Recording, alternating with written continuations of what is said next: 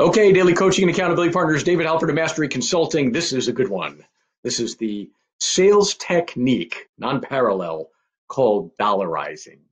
Dollarizing is putting your value in hard numbers, either in writing or verbally. In other words, it's your way of using numbers to knock people's blocks off so they understand you are an expert and they should be using you for whatever that transaction or service is. Okay, let's talk about dollarizing. Let me give you some examples. Whenever I meet a potential new client for the first time, I have a tendency, as many of you know, to tell my story. And in my story, there are a couple of details that I never forget to mention. And in particular, just to fast forward through it, I tell the story of my brother-in-law and being a real estate professional and needing help with his business and asking me for that. And then fast forward to he went from 6 transactions, $2 million gross in 2013, to 3.7 the next year, and 6.9 the year after, 9.8 million, and this year already, as of today, he's broken 11 million in production, going from a GCI or an income of 40, 50,000 to a couple 100,000. In fact, that's dollarizing. Now, technique number one in dollarizing is showing how much you improve their lives in dollars and cents. Brother-in-law going from 50K to a couple 100K. Or here's another example of that I always tell in my stories. His group of 7 peers, he himself and 6 friends that I went and coached weekly for a number of years, improved from 17 million in total volume in 2013 to 37 million the next year to 78 million the next year, literally taking the average person from a 50,000 income to an average 250 in a 2-year period. And I tell people all the time, just out of humility, look, it wasn't because of me. In fact, probably the person with the least momentum in the beginning was my own brother-in-law, which proves I can't make anything happen. And it's not in my control. It was them that improved their results. However, it is numbers to show how much it could impact you. So that's the first technique within dollarizing.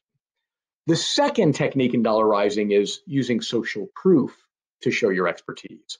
And you've heard me even share that in our story. This is about saying that now we're coaching in person in more than 40 different offices in a variety of different industries in person every week and every other week. So in other words, we're saying there are a lot of people using us, or in this accountability and daily coaching and accountability program. As of this video, we're at 310 or so people in the program. That's, again, dollarizing through social proof, saying a lot of people are using us. Why wouldn't you?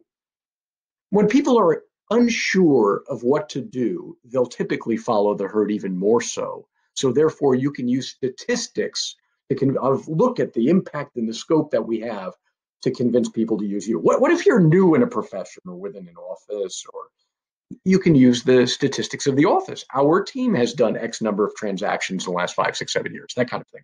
Okay, let's do a third example. So we've got number one, how much those using numbers to show how much it can impact you and your results. Number two is social proof. The third element of dollarizing is creating trust through statistics. Usually that's through longevity. Give you 2 examples. One could be that when I was 30, 31 years of age, I was promoted to be the chief operating officer of Crescent Jewelers. In other words, I've been in serious leadership and coaching consulting positions for now decades. Hate to see how old I am, right?